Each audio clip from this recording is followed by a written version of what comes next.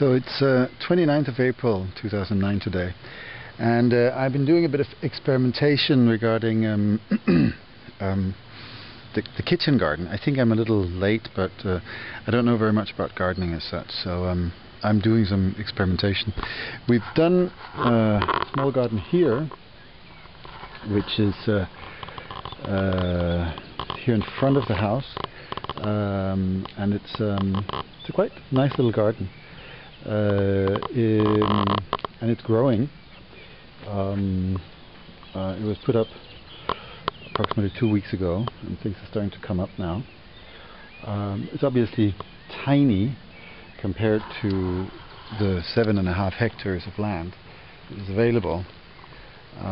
Here are some bushes that are standing waiting to be planted. They should have been planted a long time ago.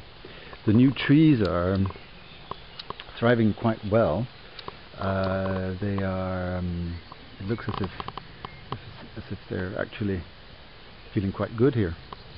So yeah, things are happening as such.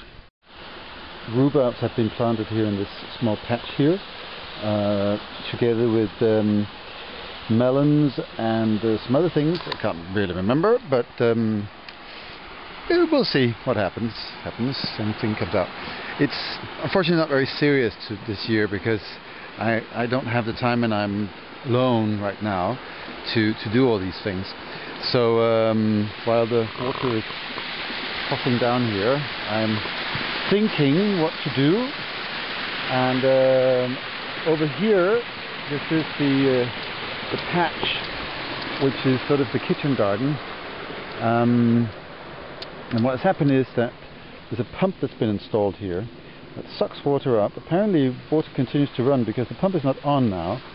And what you see here is what I've been working with today is trying to make a sort of canal system, a natural canal system, so that you can actually just put the pump on, or just leave it, because apparently you don't need, there's no electricity on the pump right now, but what you can see here is because of gravity, the water is still coming out. So this is it's free pumping. It's quite interesting because it means you don't need to use any electricity to pump, really. You can just leave this on. So what you see here is are these canals that I've been trying to do. Now, if anybody knows anything about this, I'd be very happy to know more about it.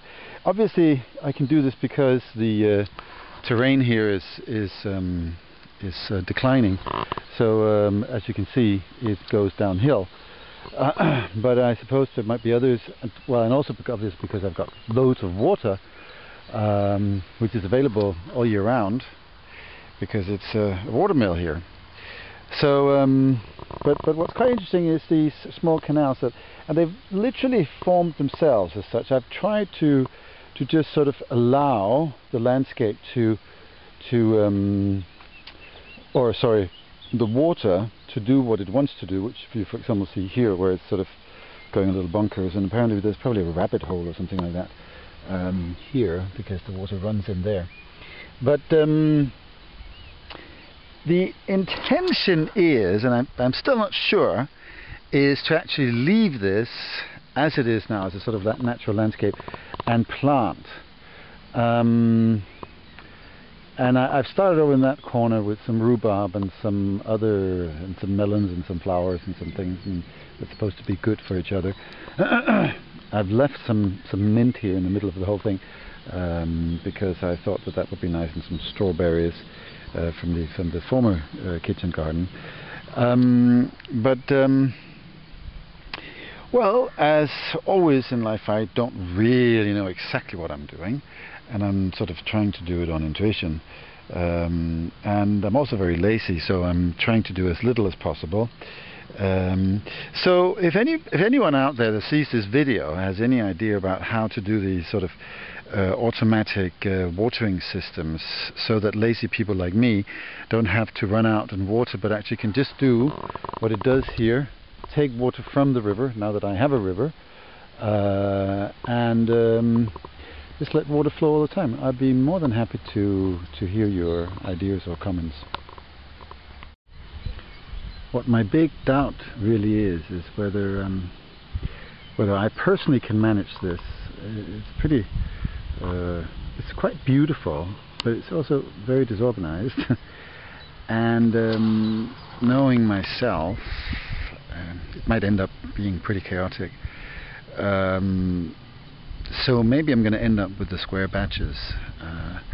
Also because the squares sort of put into the landscape here can be quite beautiful, but the whole idea is to get the water somehow integrated, and that can obviously be done also in different ways.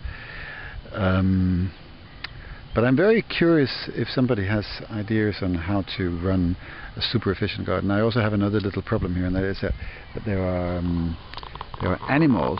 So there are ragondans.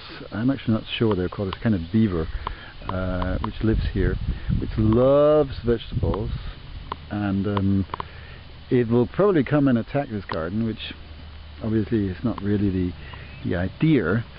So again. Yeah, and there's also deers, and there are pigs, wild boars, and there is a lot of other interesting animals around. So there's another, basically, there's at least 7 hectares and something else left that they can thrive on. So this 100 square meters here, which is approximately what the kitchen garden is right now, I'd obviously prefer to have for myself and for my guests coming here. So yeah, you're more than welcome to come with ideas. There's another new little tree there, and there's another one there. You can hardly see them because everything takes over. And unfortunately, we probably have to do something about the wilderness, because I'm not sure my neighbors will appreciate that things continue to be so wild as it is, even though I think it's absolutely stunning. And now I will go and pick some nettles for today I'm going to have nettle omelette with smoked herring and in an omelette sort of kind of style. So yeah, brought you over.